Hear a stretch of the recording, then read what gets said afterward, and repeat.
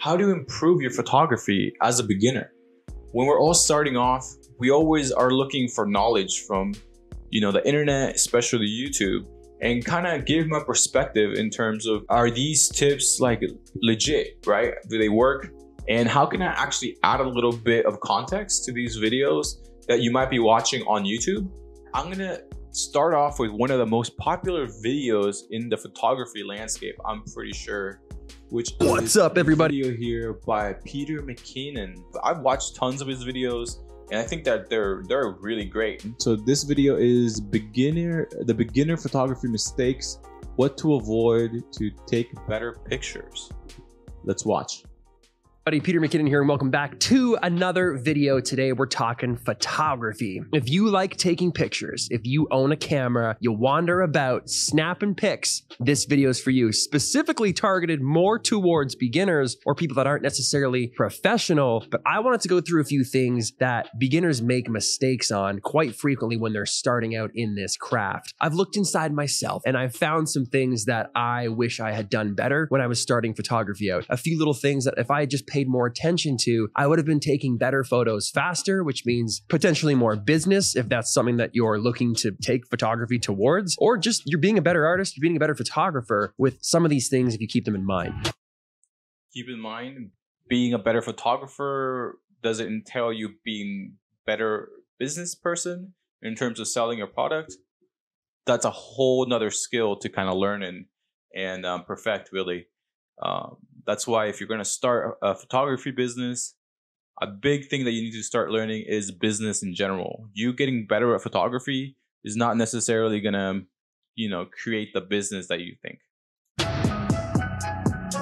Tip number one of the things I wish I paid more attention to is the histogram. That's this little funky chart right here that looks like a heart rate monitor. But the far left of that chart represents the blacks and the shadows. Far right of that graph chart represents the highlights, whites, anything that's overexposed. And the middle is your midtones. So you never want to see that graph, if you will, the histogram, spiked in one direction. If it's way up here, that means it's blown out and your image is damaged and there's this is one that is actually really, really helpful. This is one that I learned once I was doing more video work.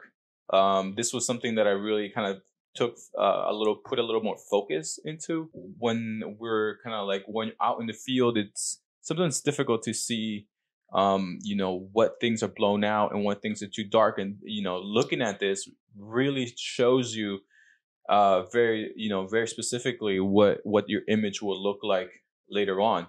And once you understand how to approach this in your own photography, it's definitely gonna save you a lot of headaches once you go back into editing your images, for sure. There's just no detail. There's too much white. There's too much brightness. There's too much light. Definitely a little intimidating though if you're just starting off. This, some might call it a little technical. But if you're going to be, trying to improve your photography, you should get Whereas on the opposite spectrum of that, if it's spiking on this side, there's no detail because you've crushed those blacks too much. It's just too dark. There's too much shadow. It's not evenly balanced. So when you look at a histogram, it tells you right away without even having to look at the photo, because don't trust your eyes and don't trust the back of an LCD screen. Too many times I would just look at the photo on my camera and be like, yeah, it looks dope. Then I would get back to start editing it. You see it on a huge monitor. It looks totally different. I would see the histogram within Lightroom or Photoshop, wherever I was editing, and then realize, oh wow, that's actually wildly overexposed. Had I just taken 5 seconds to look at the histogram, I would have known that scientifically, and then I could have just taken another photo and fixed that. Because what you're looking for is an even plane. You want that histogram to have a nice, even flow. Nope. Yeah, I mean, essentially what you're looking at is a representation of information of what the image will come back to you as, right? So essentially if you are, if your histogram looks like from one side to the other, it's actually telling you you have way too much information here and not enough information on this side. So when you're trying to edit the images, you're gonna be like, oh well, most of my image is on the really bright side and I don't have a lot of detail on the darkness.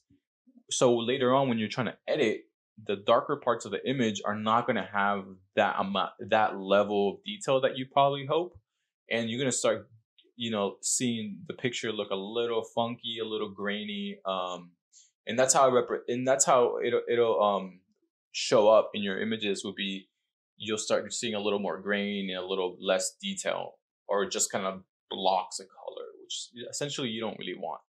No crazy spikes, like when you're tracking your sleep with a sleep tracker app and you wake up and it looks like Everest. You're like, wow, that was a rough night. But then you wake up one morning and you see it's like calm waters. You're just chilling in the Maldives. It's just smooth. You're coasting and you're like, wow, I feel great. That's the same kind of thing you want when you're looking at a history. Yeah, you also want to, be like, okay, I have a certain style that I usually shoot brighter. I usually shoot like a little darker, right? And then, and that would be something that you think of when you're looking at that. You're like, why would I, take a photograph with the histogram kind of like flat? It might look the image might look flat, however, or like not to your style. However, it's gonna look much better, and you're gonna be able to like edit the image a lot better once you get it into the editing phase. So kind of like the idea of having the histogram be kind of in the middle is just a way for you to have more information later on for you to edit the images to your style, right? So don't.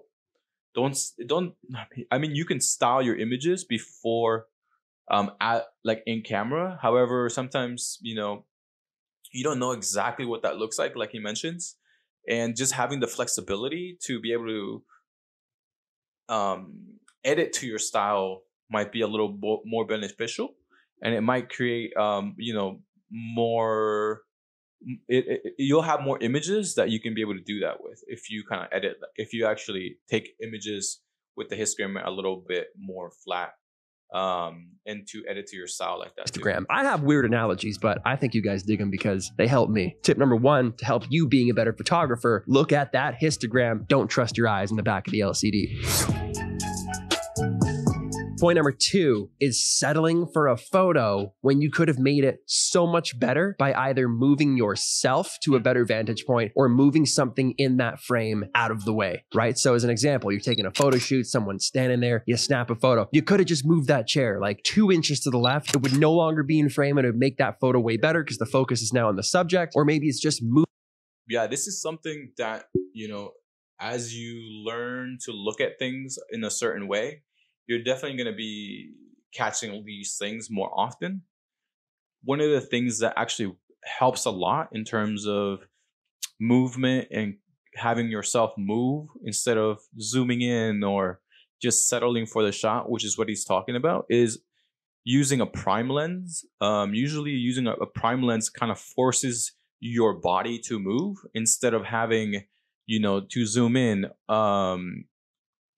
or use that as a crutch, right? So having a prime lens is actually a really, really great thing to have as a beginner, just because it will kind of force you to move a certain way.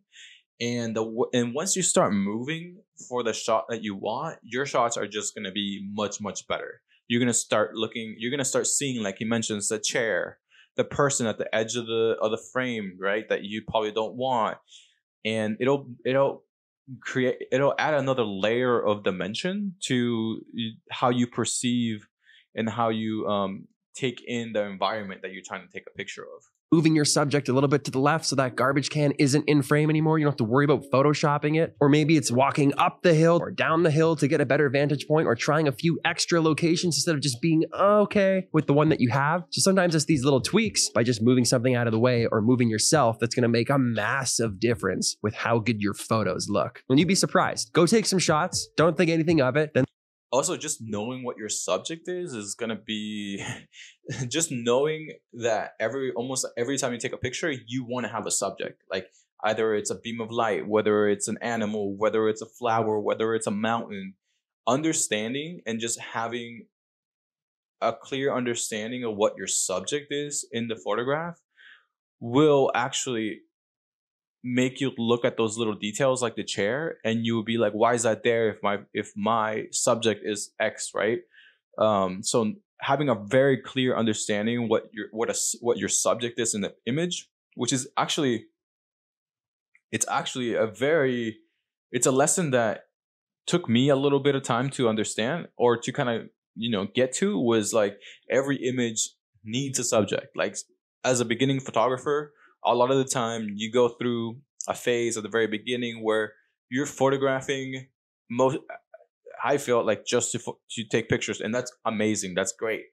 However, you know, when you want to get to a point where you have a subject, that 10x's the photographs that you take. And once you know that, all these things about like moving stuff and like creating different angles, it's going to click a little more because you are focused on the subject, which is a whole nother, I feel like that's a whole nother lesson in terms of beginner photographer, is just knowing your subject.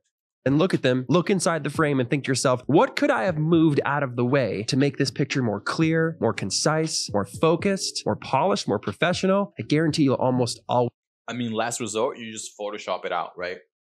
However, is that the best? Is that the best thing to do? No.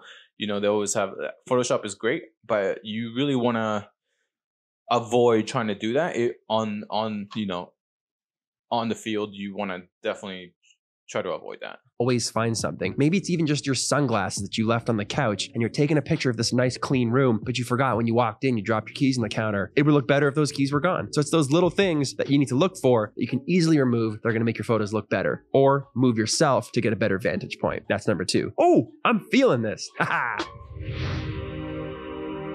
All right, I'm gonna come close for this one. I'm even gonna drop down my voice so that you even feel like, oh, something's about to happen. He's about to drop some knowledge. I hate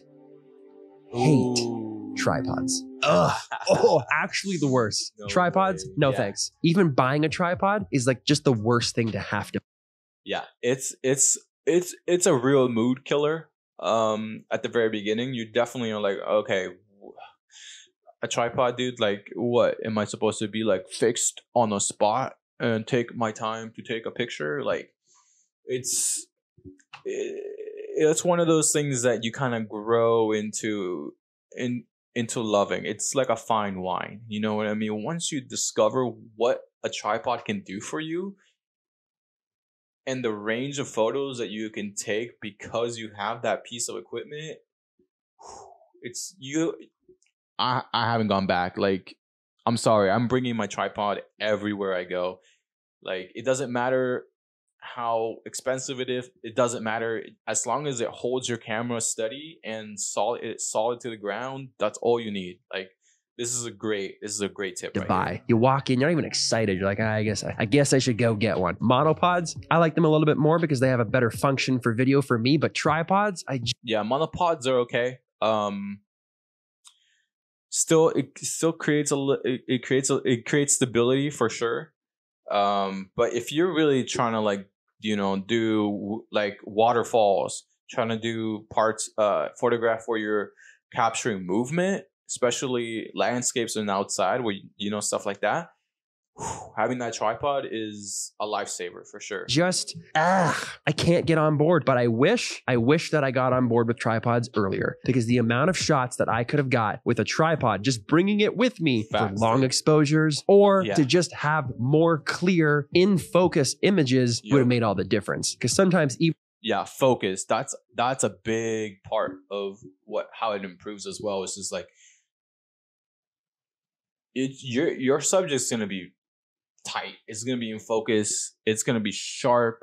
Your images are going to look so much better, because even if you think you have a really steady hand, come on, like I go through like 3 cups of coffee before I do anything. Like there's going to be some shaking in there, and to kind of just rely on having your body hold that that position for that amount of time, even if it's for a second, like why put yourself through that when you can just set it up and take your time with it? Even if you think your shutter speed's fast enough, you will get a better quality photo if you lock it off on a tripod. Not to mention all the advantages that you get being able to shoot a wide range of different types of photos because you have a tripod. Long exposures, making those waterfalls look better with that milky smooth water, all of those things, the star trails in the skies, cars driving by, that stuff all looks better and works when you have movement. That's what you capture.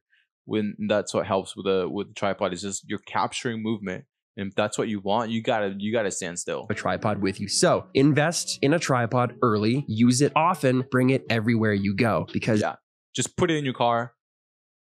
buy a tiny, like a small tripod, you know, and just put it in your backpack, or just bring it with you just in case, because it'll make a difference. It always comes down to the tripod. It always comes down. And that's why I hate it. That's why I'm like, oh, you got me again, tripod. Why don't I just bring you with me everywhere? I've been doing this for 15 plus years now, and I'm still trying to learn that one. So my tip to you, bring a tripod with you, use it often, get to know it, get to love it. Tripods. I feel like we just had a therapy session. I just feel lighter now.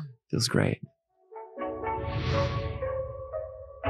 Okay, the last tip, the last mistake that a lot of beginners make and that I made all the time, being thorough. So many times I would just rip through, grab my camera, shoot what I thought I needed, and be done. I didn't take the time to check all my settings enough because I just thought I knew it. I was arrogant. I just thought, I know this. Like, I nailed it.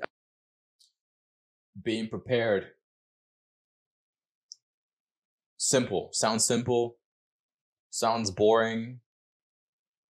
It's not very exciting. It's not a sexy subject there. However, if you are prepared for where you're going, you will have a much better time. You will just, you won't even think about it in a way where you're just like, okay, I'm prepared, so I know what I'm doing. And that's essentially the point that you want to get to. Yes, you want to be able to adapt as soon as possible. You want to be able to change the settings. You want to be able to do this and that. However, you want to reduce that. You don't want to have to throw your camera onto a whole nother setting or go through the menus while you see like an eagle flying by and like it's like, just skimming the top of the water and you're going like, oh, maybe I should, come on, right? Like that's going to happen for sure, but you don't want to have that be something that you have to do. If you can plan ahead, that's so much better. Like if you are going to a certain place and you're like, okay, I'm going to encounter X, Y, and Z, right? I'm going to go to a waterfall and I know that I'm going to do some long exposures, where, I want that silky smooth water. Okay. So you want to set your camera so when you get there, it's already like halfway there, right? So you need to adjust just a little bit of timing in terms of like, how long is this exposure, right? So just kind of having the foresight of what you could expect at the location is going to make your photography so much better, because at that point, the bandwidth that you're going to have is going to go towards creating a more dynamic image instead of trying to grab the image, period, right? So, once you're taking a picture, there's only so much bandwidth that you have. And if you can actually allocate that for creativity, for creating a more exciting image, then that's going to be so much better than putting that bandwidth in terms of like, oh, it's dark, I need to actually make sure that this picture shows up clearly, right? And then you're not playing with everything else. So being prepared and having the foresight of knowing like this might be something that I encounter. This is how I'm going to set my camera up. Perfect. If you have a different camera, if you're like, this might not be like the beginner thing, but like if you have two cameras on you, right? Like have one set up for things that you just spontaneous are going to like see something shows up, like, oh, there's a deer, boom, right? You have that camera ready to go for something like that. If you have, and you have a different one for a different thing that you might look for. So even just having like the extra camera and having that foresight is really, really going to...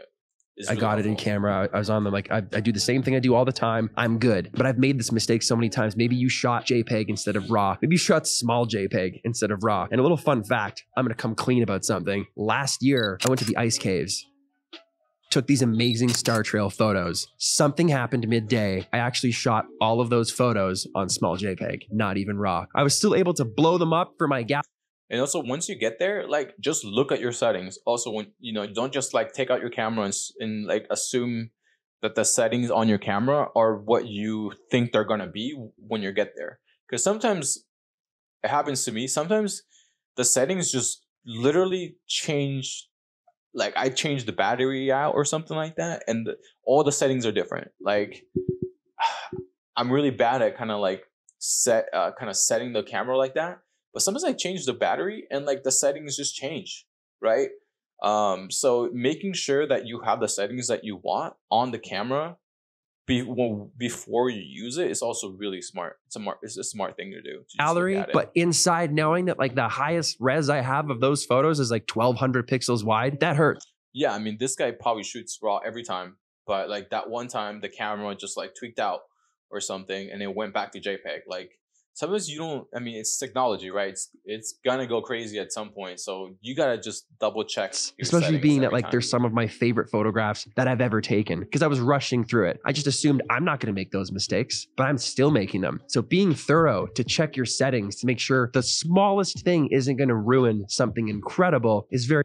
And you gotta know your camera as well. Like as a beginning photographer, you might not know, or you might not be as familiar with all the settings, and that's completely fine. And I think that's something that comes with time and practice. So if you get a new camera, if you get a new camera or something like that, just being familiar with the menus and being able to change certain things is going to be very important. Maybe it's making sure your ISO is not too high, your shutter speed's right on, checking that EV meter to make sure it's not all the way to the left. You're not. Yeah, that happens a lot. Like sometimes you're playing with it, especially with the cameras. Like I use the Sony A series, and they all have like the little wheels on like the thumb area, and all of them. Sometimes you can just move it, and then you'll be like, oh, I was like at +3 this entire time, just shooting +3 for like half an hour. And that's why I was taking all these pictures at these like crazy settings, and I forgot to put it back to 0. Like, just dumb stuff like that.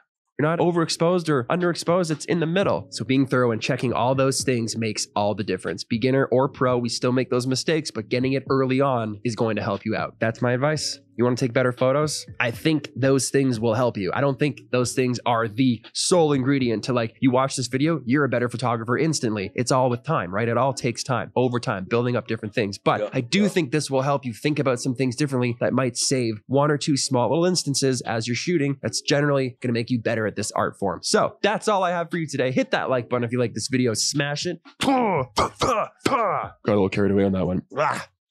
All right. Yeah, these are amazing tips. These are great. These are actually easy ones to remember, and they don't kind of overlap. And, one of the things that you also kind of want to take a look at is like when you look at videos like this, try to get at least one next time you go out, right? There's a lot. I mean, even with 3 tips, like if you get 3 ideas that you're trying to how to improve, like that could be substantial, like just 3 different ways. And if you can get 1 or 2 of those just like nailed on your next like visit to whatever, and you're taking images, like those 3 are really, really good. This is a great video. If you still haven't seen this video, go over there, hit the like button on that one. And I appreciate you guys for watching this. I hope you got a little bit more information in terms of like beginner photography and how you can like improve. And I hope my commentary here gave you a little bit of more information and all that kind of stuff. And here's another video that you might like. If you like the commentary on these videos and giving a little more insight on these tips and tricks for beginner photographers, make sure you subscribe, hit the like button, and I'll see you guys next time.